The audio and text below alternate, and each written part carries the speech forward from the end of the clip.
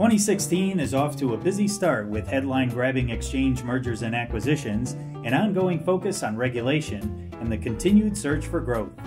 John Lothian News sat down with key exchange executives to get their thoughts on the changing landscape and what's on their priority lists for the rest of the year.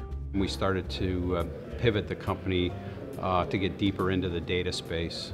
So we acquired Interactive Data Corporation to add on to our Superderivatives acquisition, really articulate a vision on how exchanges and data could come together and to one holistic business that could serve customers. 2016 we announced a number of other small acquisitions and some deals. We're buying some businesses from Standard & Poor's that are analytic businesses that complement what we do.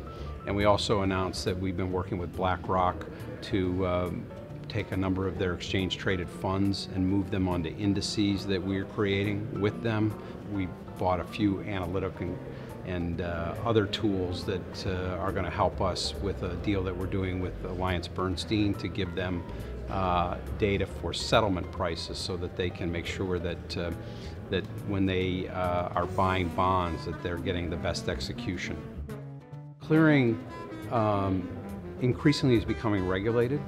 So we and our peers are investing more money in clearing. We need more people, we need more processes and systems that are auditable. Part of that just comes with dealing with regulators, but part of it comes with actually responding to the fact that these are systemically important and they need to have the proper checks and balances in them. As you start to invest in clearing and all those processes, we're also seeing people working on the risk models, more back testing, more analysis that we're doing of past events and trying to figure out how to minimize the risk in a clearinghouse, but also optimize for our customers the amount of capital they have to put up. We're involved in blockchain internally. We have a lot of work streams going on ourselves. We're looking at it. It's a challenge. It's new, and there are real limitations to it, many of which a lot of people are working on solving. It's starting to create a context for better standards. So whether those standards are applied to actually a blockchain or simply to other forms of sharing a database technology is yet to be seen. While it may be kind of have cobbled together over many years, the reality is there's a pretty broad-based set of communication and standards that are there.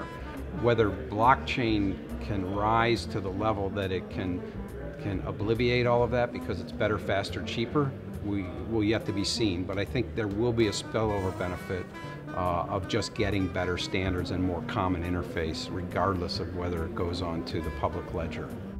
We're doing a lot on secure networking because of cybersecurity issues. What we're doing in that is trying to make a really robust, secure network for both the stock exchange, but also all of the kind of data and infrastructure that ICE has to be placed on that so that we can securely communicate with customers. Compared to where we are today versus 5 years ago is like night and day. And I think that's true for many of our peers as well. As we sit here today, there's a lot of risk in the world. Oil prices are moving around. Central banks are doing a lot of policy which is changing interest rate behavior.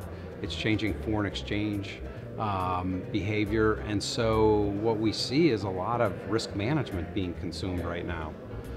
We started the year with really strong volumes in trading and clearing, and that really is the manifestation of the fact that our customers are trying to manage risk.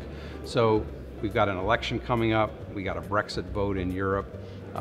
You know, as you kind of look forward at our calendar, there's a lot of man-made volatility that is built into that calendar that I think is going to keep customers busy in managing risk for 2016.